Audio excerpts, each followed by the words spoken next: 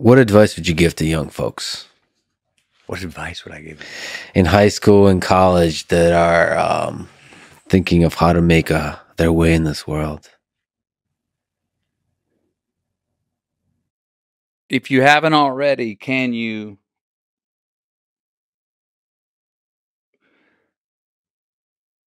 define what you have an innate ability for and match that with what you're willing to hustle to get? Yeah. Sometimes we have an innate ability, but we don't want to work for it and we take it for granted. And we end up doing something that may work, may pay the bills, may get us by day to day, but we don't really like it. We have trouble finding a way to enjoy it. Definitely don't love it.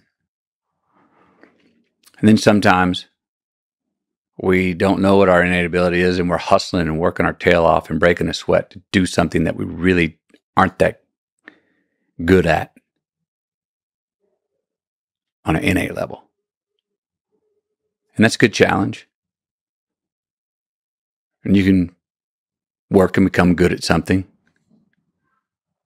that you don't have an innate ability for. But if you can match those two, what do you have an innate ability to do? Because what we have an innate ability to do, when we do that well, we do kind of enjoy it. Yeah. And one of the things that requires is to kind of be really honest with yourself at what your innate ability is. Because oftentimes there's a lot of noise when you're growing up, people telling you what you're good at and not good at. Like really, you have to look at yourself, listen to yourself, that inner, like a deep, rigorous self-analysis of what am I actually good at? Yeah. Not what I hope to be good at, but what I'm actually good at. Right. And then if you look at that and you can define those two, hopefully you can activate it in a way where there's a demand for what you supply. You found love with Camila Alves McConaughey. What advice would you give to people on how to do just that? How to find love?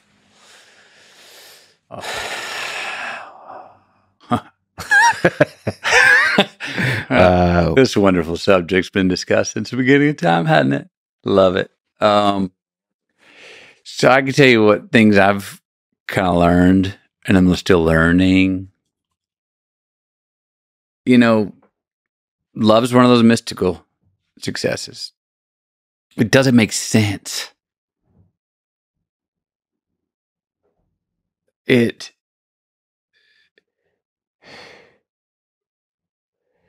When I was before I met Camilla, I was coming on to my late 30s. As much as I'm not a person that is guided by timelines, my life had not really added up to what I thought it was going to be relationship-wise. I thought by that time I would have met the woman I loved, married, and started a family.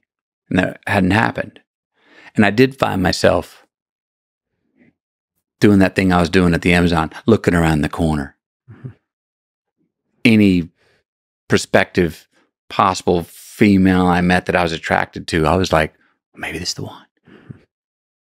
I make the joke, but it's true. It's like at every red light, I'm like checking out who's next to me in the produce section at the supermarket. I'm like, who's in the produce section? It's like looking. Yeah. When you're in that zone, you can also be a little intrusive. You can trespass on you can get outside of yourself. Mm. You can be overly impressed and not as involved and have your own constitution and sit back. And therefore, if you're outside of yourself, you're less attractive to your possible mate.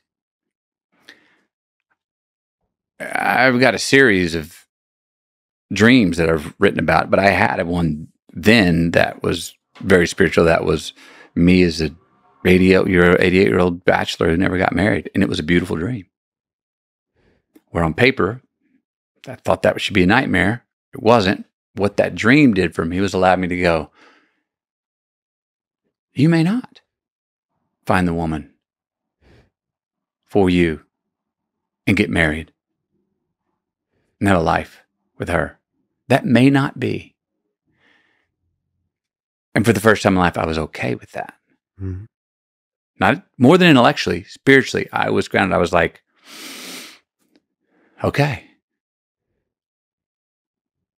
Then I'm moving through the world, and on this particular night, as myself, not intruding, I was inviting. I did see her move across the room. I did not say, who is that? I said, what is that? Mm-hmm. And then did move to call her across the room. So I did invite, but I was not outside of myself. And I was able to be myself with her, what my eyes saw, everything that she turned out to be when the lens got zoomed in, more details got known, and we began to talk and got more intimate and closer together and spend more time, became true and then some. But not every single thing that I imagined when I saw her move across the room turned out to be true and then some. In just the image. We had a similar moral bottom line about life, each other, how we treat ourselves, what we respect, what our own constitutions were. We had similar perspectives on raising children, which is very important to me and her. And then we just enjoyed each other's company. Yeah. And we laughed together, and we supported each other, and we promoted more of each other, and we lit each other's fire. Mm-hmm.